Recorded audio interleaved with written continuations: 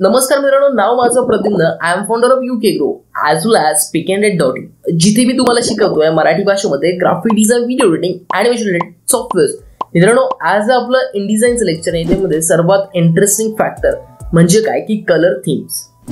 तुम्ही particular colours code, colour theme particular इमेजला कशा पद्धतीने डिसाईड करणार आहात, हे जे आहे हे InDesign आहे. याच्यामध्ये ऑटोमॅटिक प्लगइन्स म्हणजे टूल आपल्याला दिलेले आहे. सो त्या टूलचा यूज करून आपण एक मॅगझिन बनवणार आहोत. सो आज आपण बघणार आहोत एक बुक मॅगझिन तुम्ही InDesign मध्ये प्रॉपर कलर थीमला अनुसरून कशा पद्धतीने बनवू शकता ते आज आपण या व्हिडिओमध्ये बघणार आहोत. So let's get started.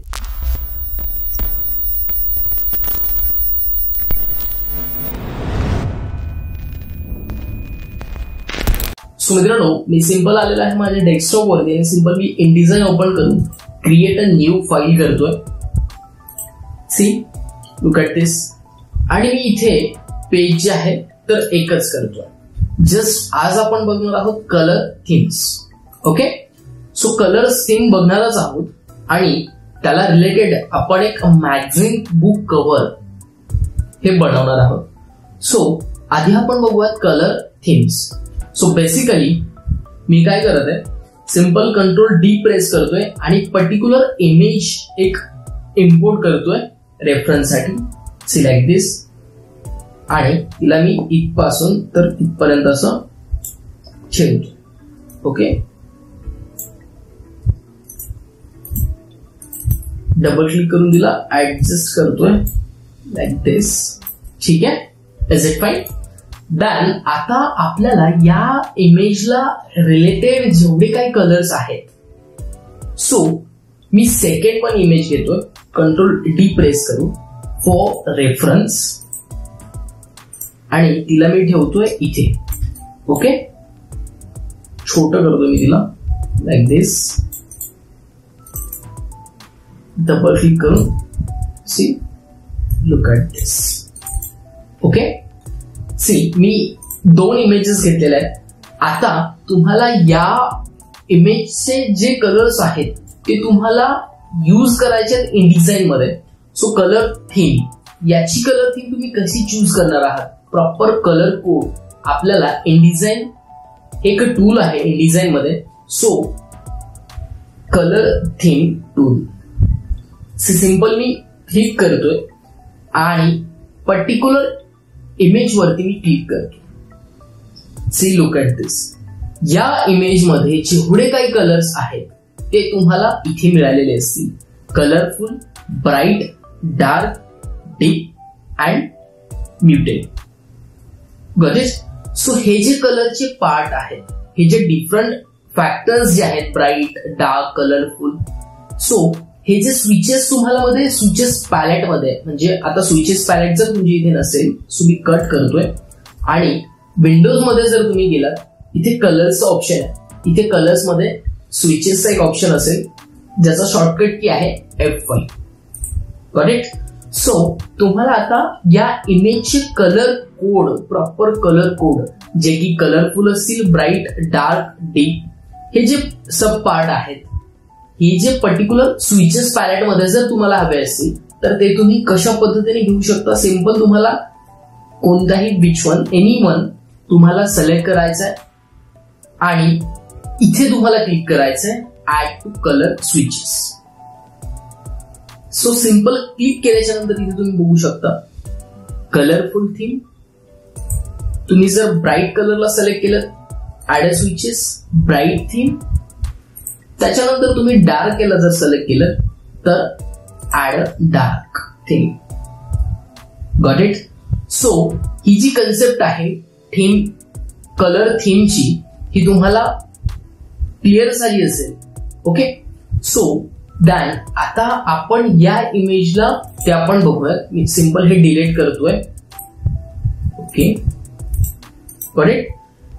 त्याच्यानंतर मी थीम टूल सिलेक्ट करतोय आणि या इमेजला सिलेक्ट करतो. Got it? सो इथे जर क्लिक केलं तर ही डार्क इमेज आहे, that's why colour make sure डार्कच असते. सो सिंपल मी डार्क करतोय आणि ऍड स्विचेस कलर म्हणतो इथे. ओके, सो बेसिकली आता आपण बघूयात की एखादं मॅगझिन, बुक मॅगझिन तुम्ही कसं तयार करू शकता. सिंपल, याची A4 साईजच आहे. सो इथे मी काय करतो, तुम्हाला क्लायंटकडनं कंटेंट वगैरे घ्यावा लागेल. त्याच्यामध्ये काय, बुकचं नाव काय असेल, एक सबटायटल असेल, काहीतरी टेक्स्ट वगैरे, तिथे क्लिअरली थॉट वगैरे तुम्ही टाकू शकता. त्याच्यानंतर रायटर नेम. ओके. सो आता बुक नेम आपण मी टाकतोय. सो टेक्स्ट टूल घेतोय. बुक नेम हे जे आहे हे पूर्ण मोठं असतं. सो Ctrl+V करतोय. याचा फॉन्ट मी करतोय. मित्रांनो, आपण एकदम बेसिक टेक्स्ट टूलचे सगळे पार्ट आपण बघितलेले आहेत.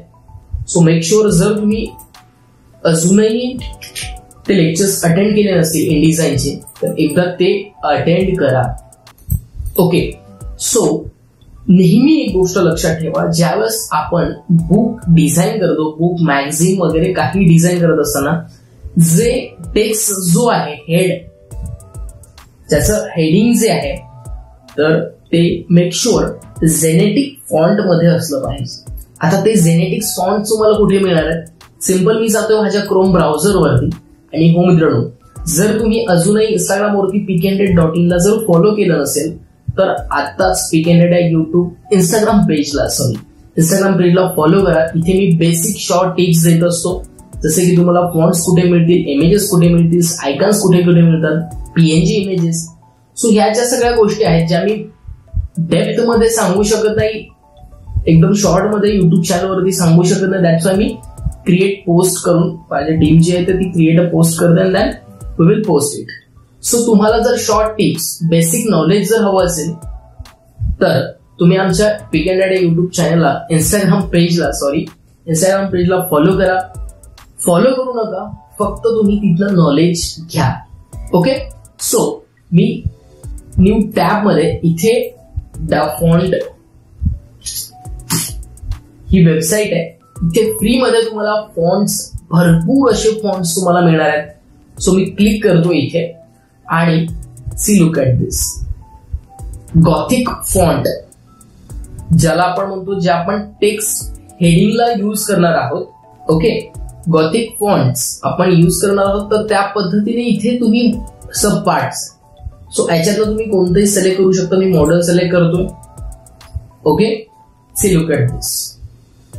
हे जे फॉन्ट्स आहेत गॉथिक, हे एकदम थिक फॉन्ट असतात, म्हणजे एकदम हायलाइटेड आणि इट्स सो क्रिएटिव्ह, म्हणजे काहीतरी नवीन याच्यामध्ये फॉन्ट मधनं रिफ्लेक्ट होत आहे.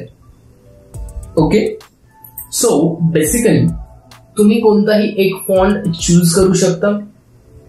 सो मी तोपर्यंत हा करतो. ओके. सो डाउनलोड करतो मी इथलं. डाउनलोड केल्याच्या नंतर इथे तुम्हाला सेव्ह म्हणायचं आहे, सेव्ह ॲज फोल्डर.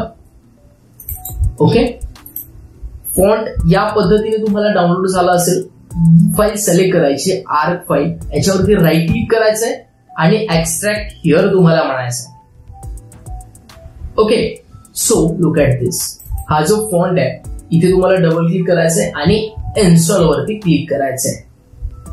सो काही मिनिटांमध्ये इन्स्टॉल झाला असेल. अरम वेरम फॉन्ट आहे हा. सो जस्ट नॉर्मल मी घेतलाय तोपर्यंत तुम्हाला कळण्यासाठी. C, font अरम. Okay. See this one. आणि मी टेक्स्टचा कलर जो आहे तो करतोय व्हाईट. सी, लुक ॲट दिस. सेंटरला घेतोय मी text.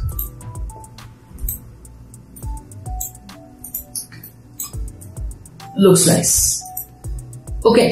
So text look and feel तुम्ही बघू शकता, एकदम शार्प आणि बोल्ड आहे. त्याच पद्धतीने तुम्ही टेक्स्टची हेडलाईन, सबटायटल आपण त्याला म्हणू शकतो, शॉर्ट टेक्स्ट इथे तुम्ही घेऊ शकता. मी काय करतो, याला शॉर्ट मध्ये इथपर्यंतच ठेवतोय, म्हणजे आपल्याला ते प्रॉब्लेम देणार नाही. ओके. सो इथपासून तर इथपर्यंत मी Ctrl+V करतो, Ctrl+A करून इथे मी पोपिन्स फॉन्ट यूज करतो. सी, लाईक दिस.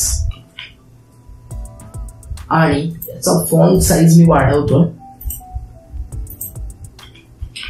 कलर आपण हा घेऊयात. सी कलर नेहमी ब्राईट घेत चला, कारण काय की ब्राईट कलर आपली इमेज जी आहे तर ती dark. So make sure image dark असल्यानंतर ब्राईट कलर किंवा लाईट कलर हे जे आहेत हे यूज करत चला, ते उठून दिसतात. थोडस बोल्ड करतो याला, याला आपण पूर्ण कॅपिटल मध्ये करू द्यायचं. ओके, सी लुक ॲट दिस. आणि त्याच्यानंतर तुम्ही खाली रायटरचं नाव इथे टाकू शकता.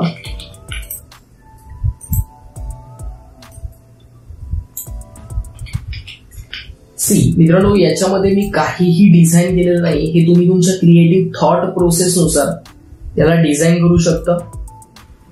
आणि याचा कलर मी करतोय व्हाईट. ठीक आहे, see look at this. C मित्रांनो, तुम्हाला एक गोष्ट लक्षात आली असेल किंवा इथे तुम्ही टेक्स्ट जर हायलाइटेड करायचा नसेल तर आपण थीमला अनुसरूनही करू शकतो.